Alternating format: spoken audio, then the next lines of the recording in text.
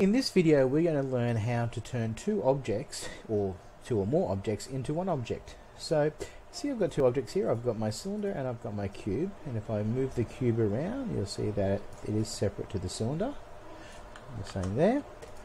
So what I want to do is I want to make these into one object. To do that I simply got to select both by either shift and clicking on both of them, or click and drag a box over to select both of them. And then up here I can use this tool called the group tool, which combines them together into the one object. You can see they even change color to prove their oneness. So if I now move this object around, you can see that it's actually one.